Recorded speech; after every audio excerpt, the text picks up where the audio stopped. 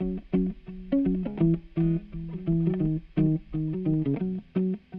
so a CTD is a part of an instrument package that we throw overboard, and it's connected to the ship with a wire.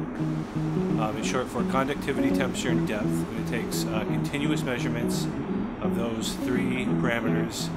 There's two components to a CTD. One is we have a series of Niskin bottles, so we take discrete samples of those.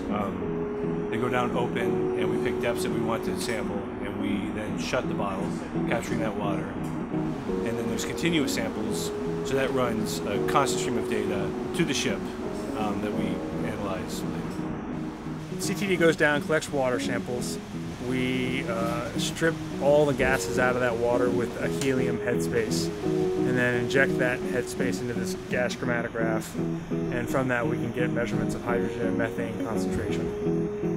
And then the biologist takes some samples. So the water samples I am filtering onto these small filters that lets the water pass through, but it collects all the bacterial cells on these filters. And so then I take those filters back to the lab, and I can extract their DNA from the bacteria to see who is in the water that we filtered and what they're doing in that water. And what we do is we, through using chemicals and temperature, concentrate the genetic material. And we use that genetic material to get sequence data, things that you can build family trees and ask questions about.